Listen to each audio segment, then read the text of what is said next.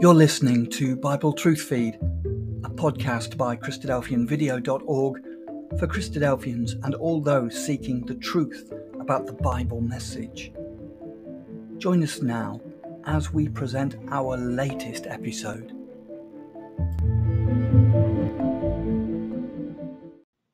We are being joined today by Grant, Glenn and Julie Anderson. Anyway, 13 years ago, the Andersons' family life was turned upside down when Grant was on his way home from a Bible school in Canada, when he had a horrific accident that left him with traumatic brain injuries and multiple other injuries to his body. And the medical professionals didn't believe he would live. And today, what we're going to hear is the story of their struggles and victories that they've had through suffering that Grant and his family have been through for the last 13 years. We're going to hear how their music, their faith, and their prayers and determination to make the most of every moment has led them on a journey of healing and amazing growth. So welcome to you guys, to the Anderson family. Really thanks for having us. Thank you. I want to read a Bible verse, a few verses. Hebrews chapter 12, verse 7 to 13. Endure hardship as discipline. God is treating you as sons. For what son is not disciplined by his father? If you are not disciplined, and everyone undergoes discipline, then you are illegitimate children and not true sons. Moreover, we all have had human fathers who disciplined us, and we respected them for it. How much more should we submit to the Father of our spirits and live? Our fathers disciplined us for a little while as they thought best, but God disciplines us for our good, so that we may share in his holiness. No discipline seems pleasant at the time, but painful. Later on, however, it produces a harvest of righteousness and peace for those who have been trained by it. Therefore, strengthen your feeble arms and weak knees, make level paths for your feet, so that the lame may not be disabled, but rather healed. I think that really nicely introduces the story that you are all going to share with us this evening. I'm going to get so confused. Let's start with the first question, Julie. This is for you. What was life like for your family before the accident? Before the accident? Yeah, okay. Well, before the accident, we were a busy, active family, like many families. We have 4 children. Our oldest at the time was 25, and we had a 23-year-old, and we had a 20-year-old, which was Grant, and then we had a 9-year-old. So we had a big span with our last child. And Glenn had just lost his job that he had for 34 years. So we were in a time of transition, and Glenn and Grant and our daughter Hannah, the 23-year-old, and I were all at school. Glenn and I decided to go back and renew my teaching certificate. Glenn was going to get his teaching certificate. And so we were very busy, and we had, kind of suffered the loss of a job, what that emotionally does to a family. We tried to move forward and just keep plugging along. Cassie and David were getting married that year. Cassie, my daughter, that's on today, she's my oldest. She had just gotten married a couple of years before. And so we had a big change of life already. And Glenn had gotten his teaching certificate and was ready to get a job, but God had other plans for us. So, hang on, I'm going to move this. I don't know if I mentioned it, we were all 4 at the same university, which was comical. In downtown Detroit. Yeah. What were you studying? I'm a math tutor. A math teacher, so I tutor now, but I'm a math teacher. Glenn, history. Grant is music. Vocal education. And he had 3 years done 3 years of college done already at 20 years old. He used to drop me off at my class and say, "Mom, did you do your homework?" And my other daughter was studying engineering and psychology, and she got her degree eventually in engineering. And then my other daughter was a music teacher at the time. She got her degree in music. Right. Wow. So you were all studying together. Yeah. Yeah. Yeah. Mm. How long were you doing this for? A couple of long years. Couple of years? Mm-hmm. So, Glenn, can you tell us about what happened? What led up to that accident? Well, it was the proverbial knock at the door that nobody wants to have, and it happened to us, and really it changed the trajectory of our whole life in so many ways. It was on a Thursday evening, and we knew that Grant was supposed to be coming back from the youth conference for a commitment that he made with a bunch of young people on a program that he was doing. And we hadn't heard from him. It was getting late, and we were kind of getting a little worried, but not too worried. We called one of the friends of his that he was meeting up with, and he said, "Well, Grant will be here. Don't worry." And tried to calm our fears, and then we didn't really think about it much more after that.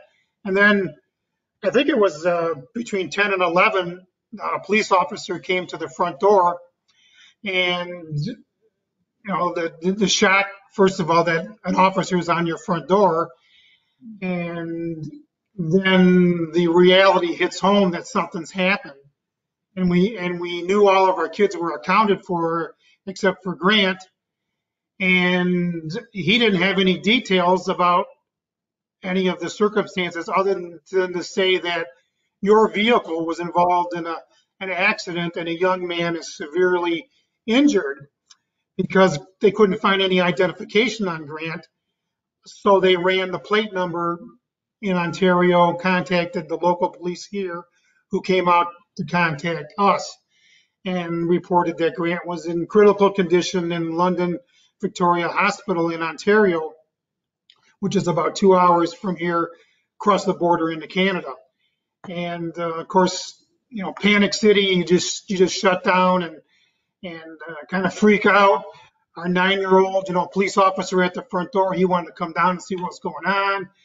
Me, I'm thinking the officer's saying critical condition, and I'm thinking fatal. It's just like your mind just goes bonkers when something like that happens. And then it was the big rush after that to just to get up to Canada as fast as we could.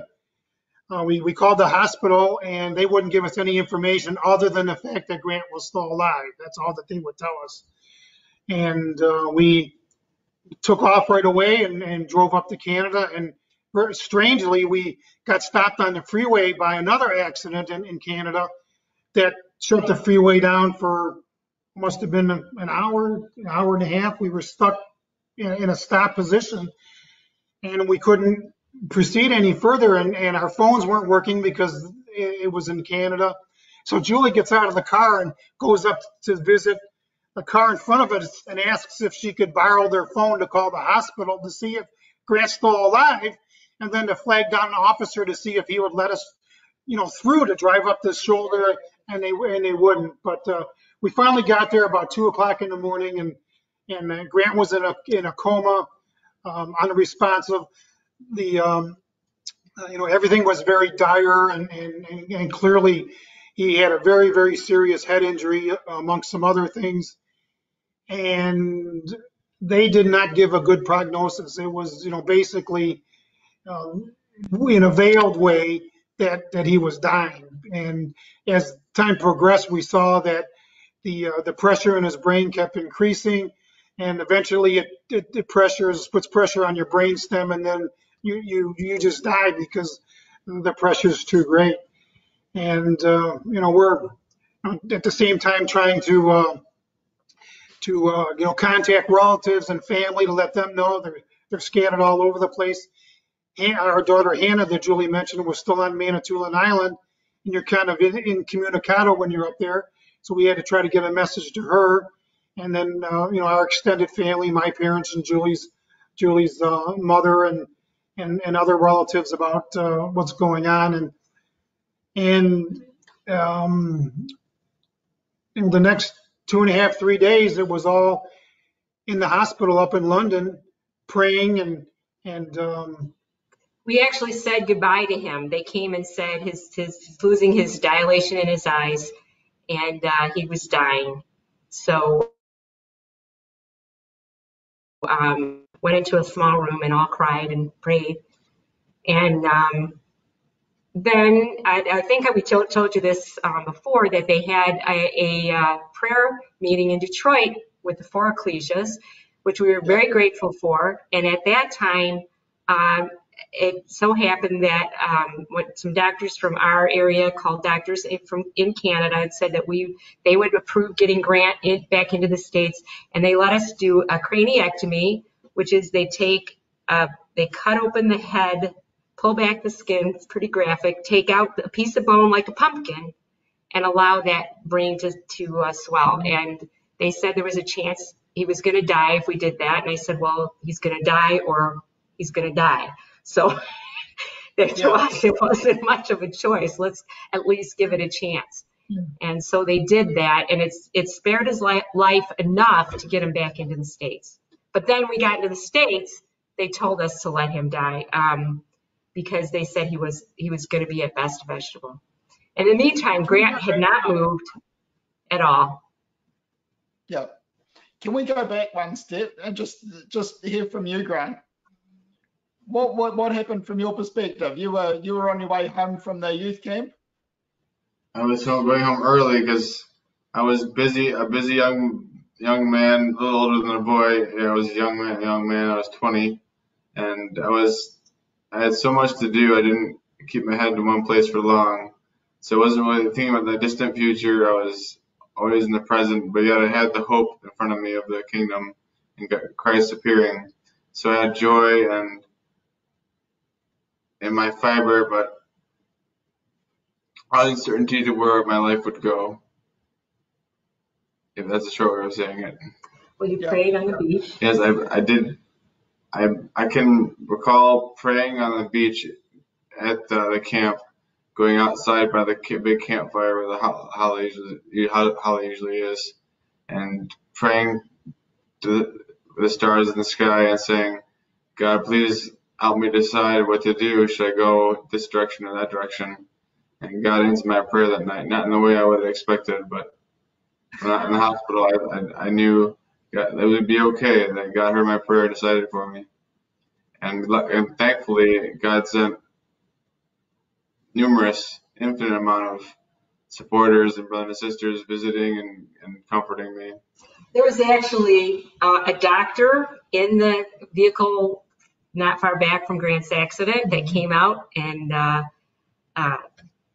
held his head in his hands. He actually got into where I don't know if you saw the picture that just a few minutes ago. After they lifted the truck off of Grant, his van was right under the truck. This man held Grant's head in his hands and said a prayer because he saw all Grant's Bible things and said a prayer. I think that encouraged Grant. Grant does not remember a lot of it, but he does remember people saying prayers, and he does remember people singing to him. And then there was also another, there was a nurse, an emergency nurse, who also came out and helped. And we believe that we believe they were there to help Grant keep. And coincidentally, they were one of them was from our area, Detroit, not far from where I worked, not far from where I live. In fact, we were able to actually contact that emergency room physician who was in the car with Grant and confirm that story and hear from him. And he definitely was glad to hear how well Grant was doing.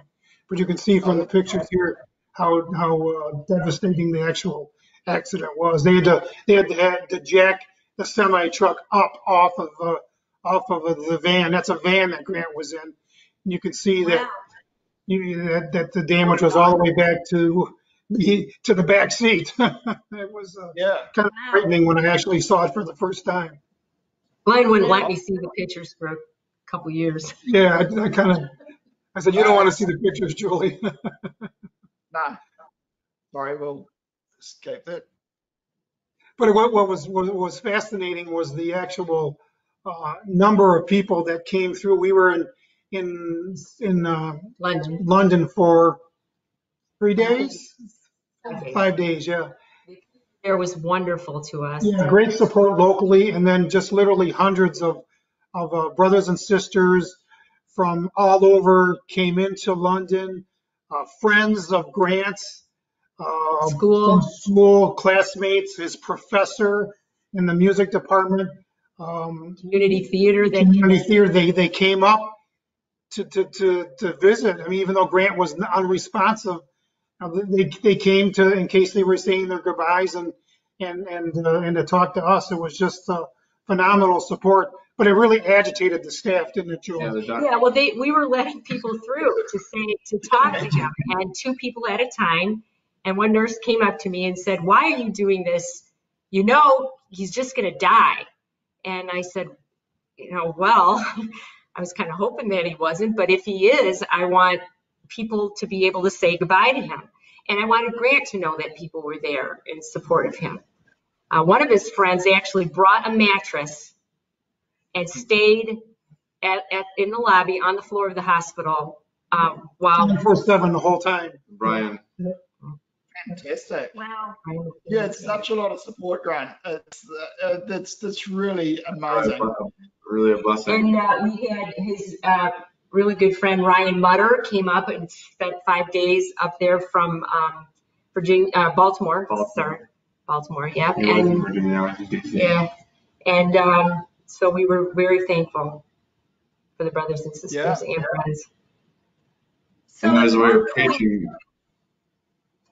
Sorry, go ahead, Dave. No, you say.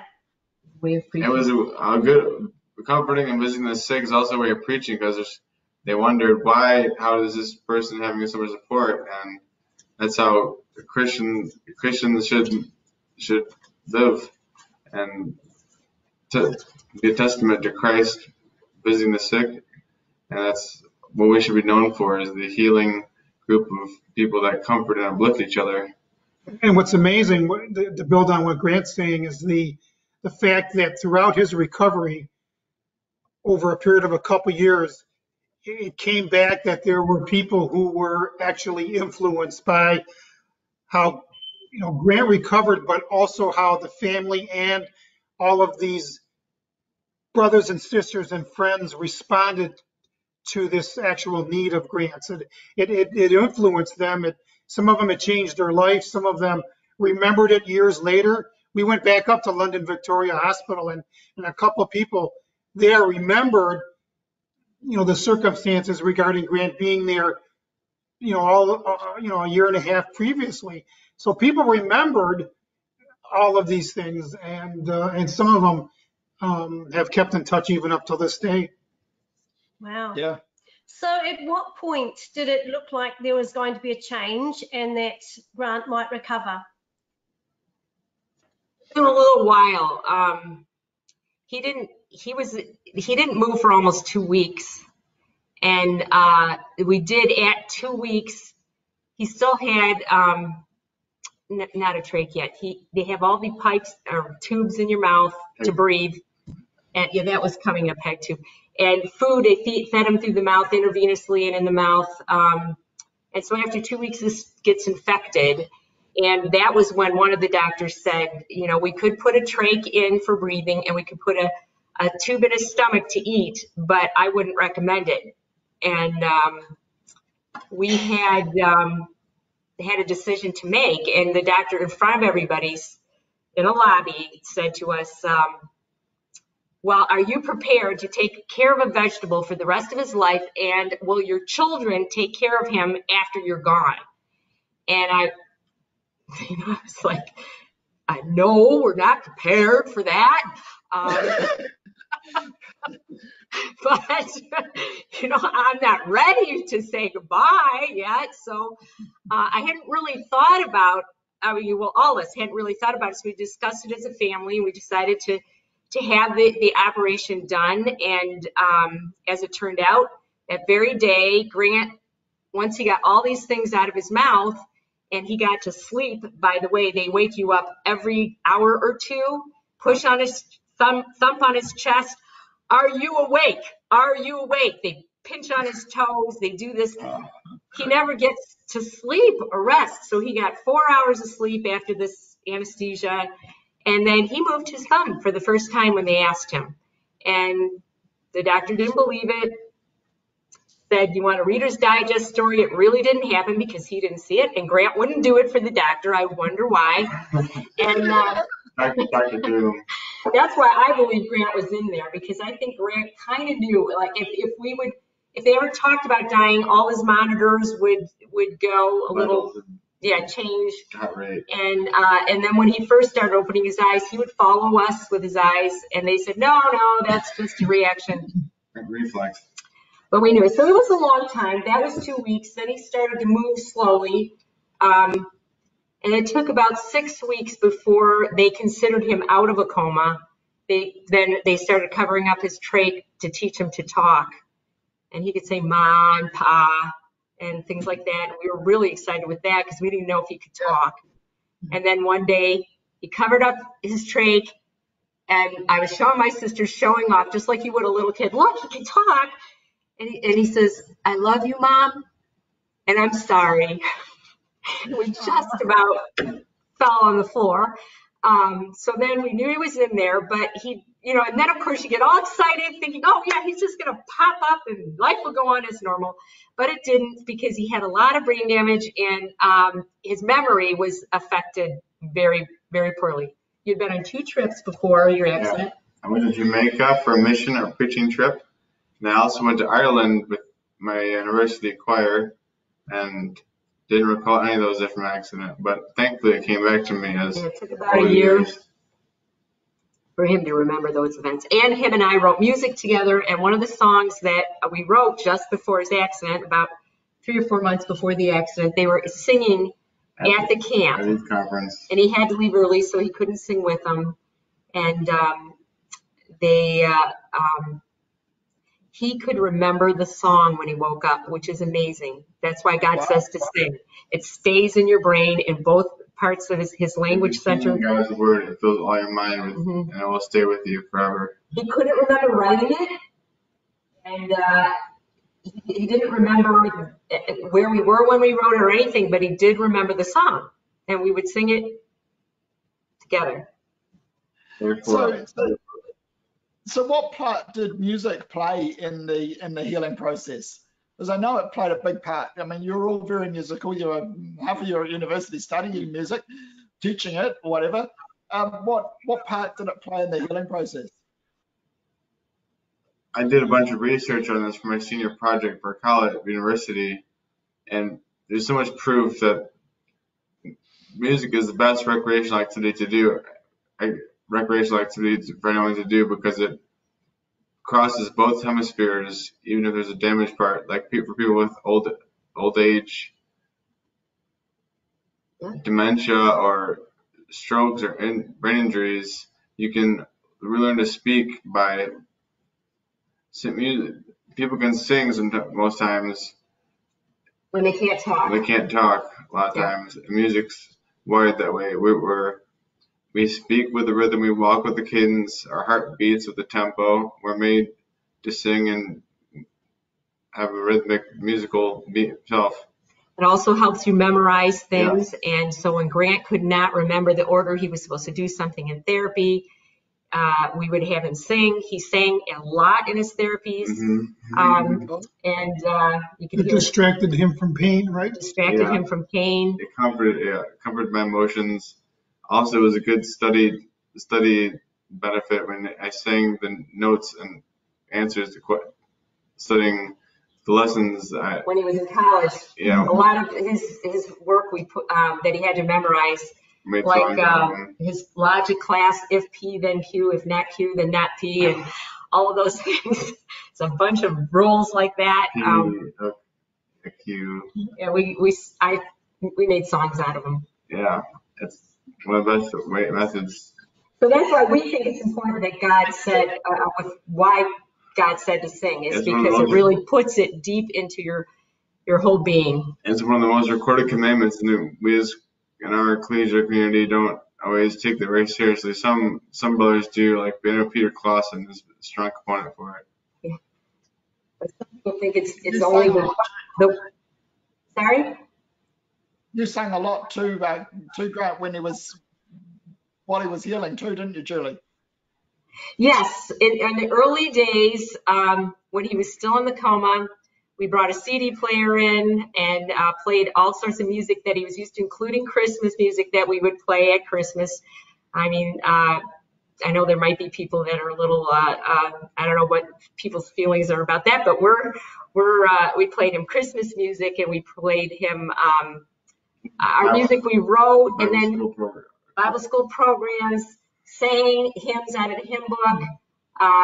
His favorite one was "Grant us thy peace, to set us free, and kindling hearts that burn for thee." He really liked that one. And yeah, we tried to wake him up as many ways as we could, and singing definitely. In fact, Grant had written some music for this event that he was coming home for, and we hadn't heard that music, and he recorded some very fun songs in this for this event that he was working on, and we heard them for the first time ourselves, and we played them for him because that was some of the last things that he did. Yeah. The music anchored me to different points in my life. Yeah, that's cool. Yeah.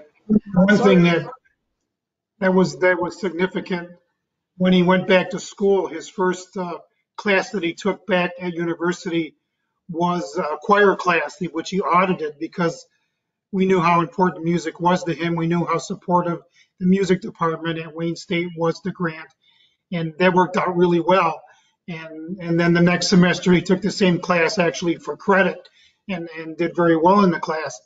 But I can remember a couple semesters later he had to take a conducting class, and that was quite a challenge for him. That was hard. In his first semester back at university, he took a conducting class and made a conscious decision that everything would be therapy. All of his back to school and all of his activities at home, everything would be geared to a therapeutic approach for his recovery. And he was having trouble with this conducting class. He just couldn't get the 1, 2. 1, 2, and he was really good conductor prior to his accident. That's right, yes.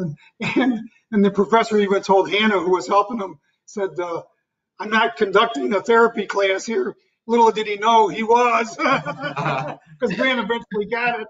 And later on, the professor was getting frustrated with the lack of progress of some of the students, and he said, "If Grant can do this, you can do it." You're an inspiration all the way through, Grant. What's that? Say that again. You're an inspiration all the way through. Oh. If you look up on YouTube, Grant Anderson conducting, you'll see one of his first times conducting. Hannah is holding him with the gate belt. That's right. Yeah, well, I think we'll put that link up a little bit later. So yeah, we'll do that. Cool. So, did it cause big faith questions? Well, for Grant, he was in a coma, so he doesn't remember the early parts real well. I can speak to me, and then you can speak to you. Sure. Grant was going to Manitoulin Island to get his head, connected with what he was supposed to be doing, the right thing. He always thought about God and encouraged other people to. And I just felt that this must be from God because he was on a good trajectory, although maybe that was just wishful thinking on my part. Maybe it was because in despair you turn to God.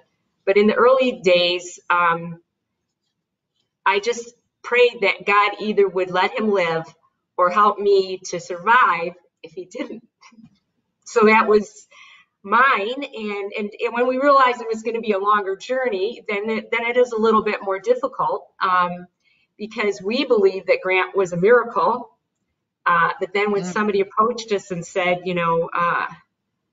we were praying for a miracle, we didn't get a miracle. Why did you get a miracle? And we didn't get a miracle. I met lots of horrific and devastating injured and disabled people, and why I made it and they didn't. Or they had less damage. They had less damage. Yeah, but some that through illness or cancers or different things that just don't survive at all. As missing arms and legs and spinal cord injuries. Yep, we've seen a lot. Yeah. So, I can't answer that question. I just know that every road has its good points and has its bad points and has its hard moments. And has its twists and turns, ups and downs, but they're all leading towards the same place. Yep. Well, I was just going to say, kind of like Julie, you're so overwhelmed with the emotions of the moment that you're just praying that God would spare Grant's life, without thinking about any of the consequences or any of the questions as to why. And then when it was fairly assured that he wasn't going to die, that's when you start being more reflective and applying the exact situation that you're in to your knowledge of Scripture. And it comes down to that you can't do that. I mean, you just don't know. God works in our lives, but to say for sure that this or that is happening at the direction of God and what's going on, you can't do it in your life assuredly, just as you can't do it in anyone else's life when you look at the difficult circumstances that they're going through. And I think I just fell back on the principle that we see in Romans 8, that all things work together for those that love God, but you just don't know how that is in your own life. But you're self-assured because of your faith that has to be true, but I don't know how it's true in our life at the moment. And then you pray that maybe in some way you get some insights into that as the years go by.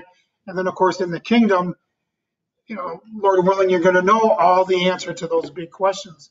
But it's just, that question is very personal, and each of us has our own response to it, just as anybody else would to trials and difficulties in their life and how it challenges their faith. One thing Grant said to me about, after we brought him home 5 months later, he was in a lot of pain. And he said to me, Mom, why didn't you just let me die? And I had to really think about that. I had to really think about when I prayed for him to live, was I praying it for me, or was I praying it really for what was best for him? Because it's a bigger road for him to walk. I mean, it's changed our lives, but it's a bigger road or I should say to not walk, but now he's walking, so that's a good thing. Very well. But I didn't know what to say. And I said, well, Grant, I guess I was just thinking of myself. I didn't, really think at the time how it would affect you. I just didn't want to lose you. And I said, I guess that was pretty selfish. And he says, no, Mom, it wasn't selfish. I would have done the same thing if it was you. But he was struggling. And yeah, it's not an easy road. No. So how have you seen your family's, your own or your family's perspective change on life or faith or community since the accident? Could you repeat that? How did it? How have you seen your own or your family's perspective on life or faith or community sort of change since the accident? Before the accident, you're sort of like, carrying on like life was normal, but now it's sort of, I would expect, like even with the hundreds of visitors you had, even the first few weeks. I mean, wow, that changes your perspective. Yeah, it does change you. It does, and I think it affected us individually in a lot of ways.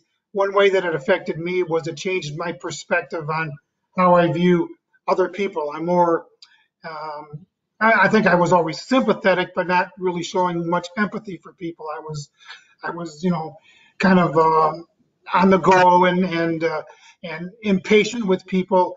And now being with Grant for all these years, the empathy comes through that I'm more patient and I'm willing to think, put myself in the shoes of somebody else and give that person the benefit of the doubt. Yep. Instead of being critical or to be, judgmental. And so I think that's one lesson that I've learned. And then the bigger thing that I've seen is just the wonderful outpouring of within our ecclesial community, within the faith of our brothers and sisters and the ecclesias, and the support that we've gotten in so many ways.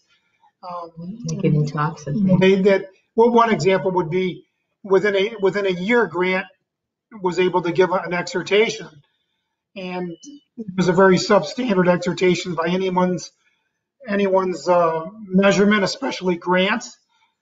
Physically, he had to be helped up to the platform. Physically, I had to stand next to him and run my finger along the words as he read them to keep his place. He's blind on the left He's blind side. on the left side of both eyes. He's partially paralyzed on the left side. So there was lots of issues coming in here, but the community was so embracing and giving that they supported all of that Same environment. and allowed him and wanted him to do it, because it was the love of Christ being shown through Yep. to us and to him. And of course, it was a great cognitive therapy for him to write and to stand up and give an exhortation.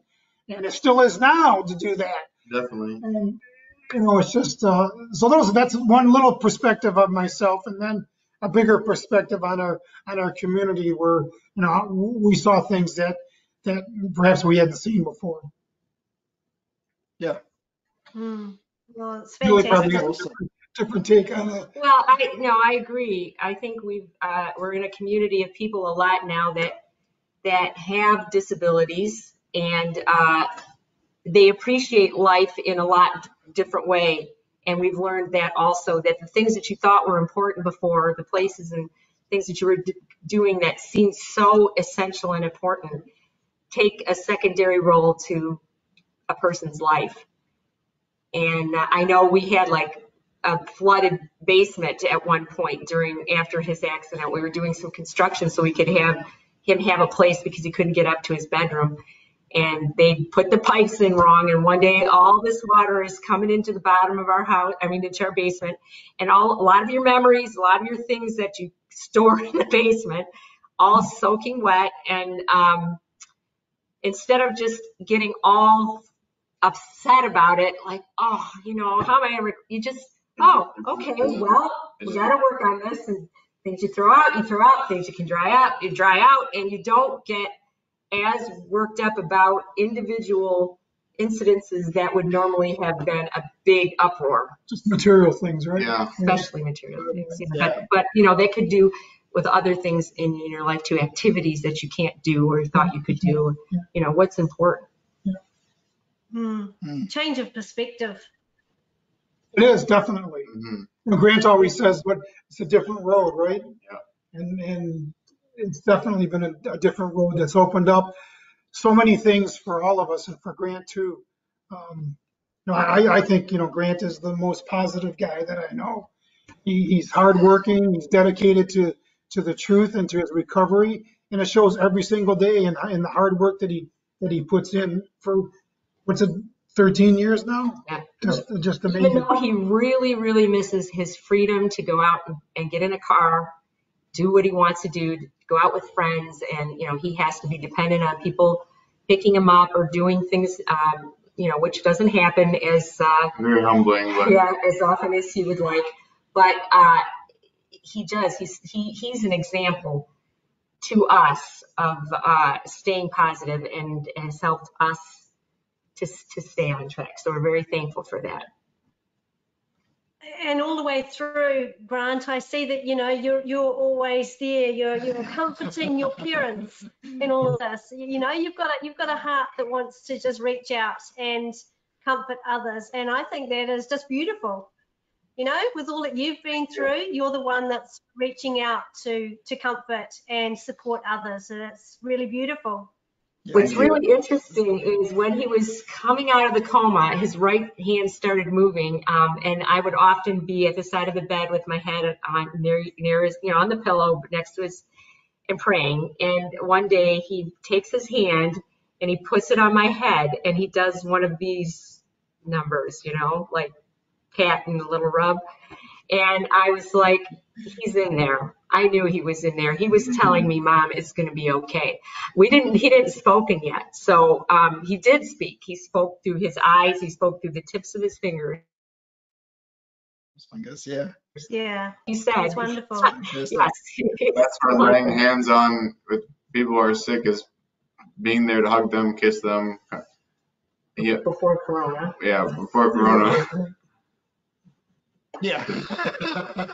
We can do that. He's turning well now.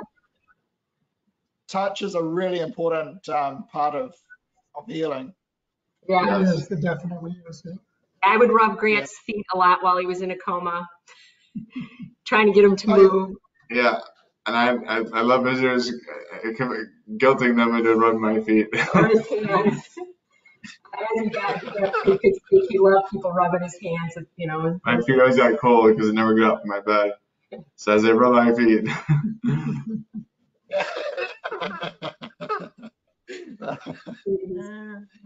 The filter wasn't quite. That filter wasn't quite there in the beginning.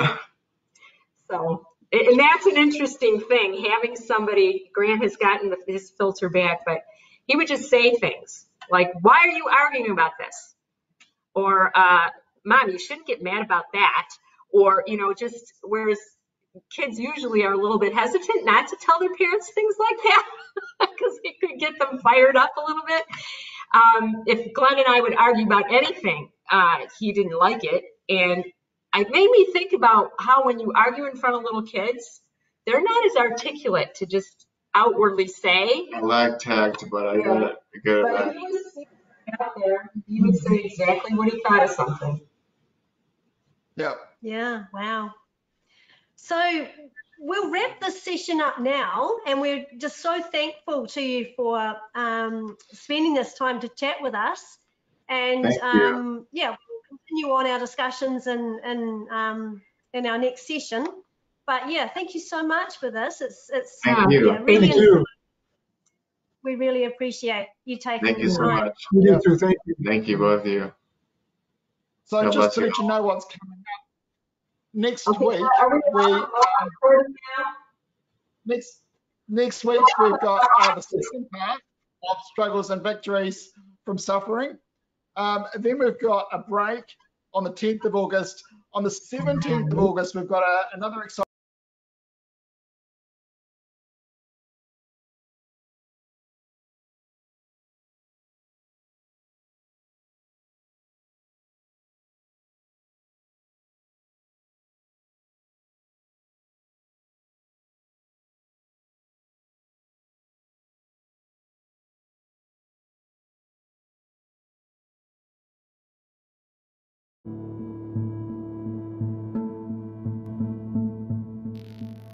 Thank you for joining us. We hope you found the episode helpful. Don't forget, most of these episodes are also available as videos on our video channel, cdvideo.org. So head over and take a look. If you have any comments or questions or suggestions, please get in touch or leave us a voice message. We love to hear your feedback. You can email us at btf@cdvideo.org. If you enjoyed the episode, then please share it with others. Until next time, may God bless you in your studies and your walk towards God's kingdom. Amen.